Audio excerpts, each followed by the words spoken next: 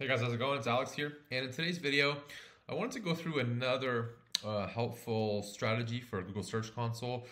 I was playing around with it yesterday after the video I made quite a bit and realizing just kind of how often I'm using this tool. And I wanted to share with you guys another honestly, effortlessly easy way to find those low-hanging fruit keywords without using any regex or anything like that, and how to just improve the search engine ranking positions on your site. So this is a just a weird little, one of those AI content sites. I've got tons of these. This one just kind of has a tiny little bit of traction, and I'm not going to really pursue it that much, but it's just an easy way to show you guys how to find these keywords. So what's cool about Search Console is it just gives you a lot of, or it doesn't give you that much, it just gives you some basic data based on how your site is being found by people making searches, right? So you got clicks, impressions, that's important. What's also cool is you have average position, and then you have average CTR. So what you're going to want to do is, so obviously when you land on your Search Console page, it's going to be this. Just click full report, add CTR. You don't necessarily have to add CTR to start, but also add average position. You can do last 3 months, but let's see, we can expand this. I'm not sure how long the site's been live for. Yeah, so last 6 months of data, it's going to give you a lot of data. The average position is pretty good. Average CTR is pretty good as well for this kind of site. Basically, what you're going to want to do now is just scroll down, make this, let's say 100. And from here, you're going to have to know the site quite well to see if it's relevant and if you're ranking for anything related to the query or not. But basically, what you're going to want to do is you're just going to start going through each of these keywords, right? Each of the top queries, and looking at the impressions they're getting, the click-through rate, so the rate at which people are clicking through from search, and then the position. So you can add filters, right? But what I like to do is go to the search terms that you actually haven't got any traffic for before worrying about the keywords that you're showing up for and getting traffic for, right? This is going to be like the ultra low-hanging fruit. So you scroll, scroll, scroll. For us, this is going to be somewhere on page 2. And then from here, it's sorted by default by impressions, and then you got click-through rates and then average position. And now right now, we can already see quite a few keywords where we are showing up. For example, page 4, 5, and 6, even on second page for some of these, with a fair amount of impressions, and unfortunately, no clicks, 0 click-through rate. Now, what you're going to want to do from here is, what I like to do is actually open a Search Console window in a new tab, so I can look at the data for this specific page or query. So from here, you're going to want to find a keyword that you kind of know you're not ranking that well for, or that you have a page about, but maybe you're not targeting. And this one's pretty cool. All right, quiet campground in Quebec City. There's no way I optimized the page for that. 1,000 impressions, right? Or deep in the SERPs. But if you take this query and you head back over to here, to your new window, exact query, and then apply, and then that's interesting. And then if you just apply it for the last 6 months, so it's the same as we saw in the old window, right? You can see that it's this page, camping in Quebec provincial parks, which we'll look at right now. And as you can see, this page is not really, it's not fantastic. It's very obviously AI, but I don't even know if you mentioned the word quiet. Yeah, so for example, right, we don't even mention the word quiet on this page. We are showing up. Google wants to show this page for that query, for that search. It knows it's relevant enough, but from here, you can then actually add this keyword to the page. And if you head to Google and just search for quiet campground in Quebec City, what I like to do with this is to see if it's worth actually creating the content for, whether it's its own post, like whether you want to have a post showing just quiet campgrounds in Quebec City campgrounds, or if I can add it to my camping in Quebec provincial parks post. So right now, what I can see is that it's kind of a blend of, the first result is camping in Quebec City, right? It's Quebec's, it's their own tourism site, right? The second one is KOA. The third one is TripAdvisor, which is kind of a good sign. This is campsites near Quebec City.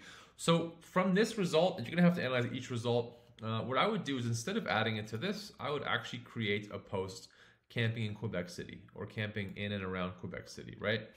And so just from there, you can see that there is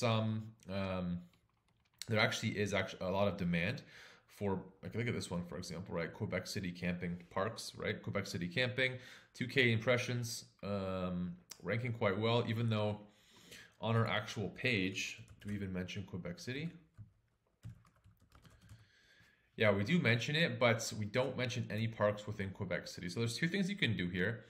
You can either mention just provincial parks within closer to Quebec City, create a section, provincial parks or camping near Quebec City. Or what I would do actually is create a whole new page, Quebec City camping, so that you can mention all the Quebec City camping search terms as opposed to just the provincial parks Quebec-wide.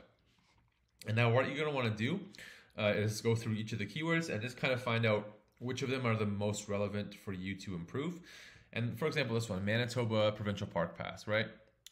Decent amount of impressions, zero, no one's clicked it, and we're on page 2, right? We're at the very top of page 2, almost on page 1. I'm pretty sure I have a page about the Manitoba Park Pass, right? So same thing, click on the exact query. You can see impressions have been kind of trending down, a lot of updates in there as well. We do have the page, Manitoba Provincial Park Pass, and we should be able to quickly tell why this page isn't ranking. So the page actually isn't terrible. It could just be like a site-wide issue, but in all fairness, I don't think this post has anything, there's no internal links pointing to this post from any other page on the site, so all we have is external links. I don't even think we have any internal links pointing to any other pages on the site. And let's actually sign in and see. Actually, let's see what it looks like in the SERPs. Manitoba Provincial Park. Right, so Google, yeah, it does say Manitoba Provincial Park Pass, but the actual SERP itself, the snippet here, the meta description, it's not going to encourage anybody to click through. It is a bit outdated. I mean, it's from last year already, a few months ago. So even there, right, just a few quick changes on this post could bump it up to the first page. And this is what you need to do going through each of these keywords. And actually what you can now do here is remove the exact query, do queries containing, and just hit Manitoba, right? So a lot of impressions, a really great average position, right? Just hovering between page 2 and 3. A bit of a drop there after, which was probably Canadian Thanksgiving. And it is winter, right? So no one's really camping in January. But if we scroll down, no, it's relevant. But if we scroll like the actual queries, right? I'm sure we are missing some of these, and there's 125 queries, right? So I'm sure we are missing some of these that we can then add to the either the parks post, right? Manitoba Provincial Park Pass, or make our own, make a page, right, for Manitoba Provincial Parks. Do I have a page for this? No. So right there, right, I don't have a page for Manitoba Provincial Parks. The only page on the site that mentions Manitoba is the Provincial Park Pass page. It's not really giving enough information to Google to rank anything for this page, and it's just a lot of data you're missing out on to be able to kind of boost your own pages, boost your own posts within the SERPs, and at least send any indication to Google that your website is remotely relevant for what you're trying to rank for. And again, you really just need to be going through all of these. For this page alone, I think I have how much. I don't think I've mentioned permits, reservation dates, right? And if you click here, dates. Yeah, we don't even really mention reservation dates. And I mean, there's no images. There's just really nothing on this post. It looks okay just from the theme. But overall, this is there's still a little bit of room for improvement for this post at all. And even this is another great idea for a blog post, right? To then just kind of build that authority within that cluster of Manitoba Provincial Parks. And so yeah, this ended up being a little bit of a longer video. But this is a super great way, super easy way, especially if you have a huge site, if you're doing SEO for a client, e-commerce, really anything, to work through this the list of this list of data, right, from Google Search Console. And what's really cool is what you can do is you can filter, let's see, is greater than 10, right? So now you have all the pages. Now you have it sorted by the actual search terms. And if you do sort by average position, right? Now these are only the search terms that you're not showing up on page 1 for. And again, you can go through and find the ones that have a lot of impressions that you maybe are getting clicks from, and see, for example, why you're not ranking better, why you're stuck on page 2 for bus to Algonquin Park or whatever your keyword would be. And again, just scrolling through the ones that are going to have high impressions, right? Algonquin Park, that's weird that I'd be on page 2. It's probably an error. But as you can see, there's tons of data here to go through, tons of data points that you can work with to improve your existing content, and just snipe those quick wins. Again, I apologize, guys. It ended up being a longer video, but I love Search Console. If you're not using it for your SEO, you really need to be. This site is ranking like not terribly, so feel free to steal the idea. As always, you guys, thank you for watching. Let me know in the comments below. Feel free to leave any comments, concerns, critiques, questions, and yeah, we'll see you in the next video.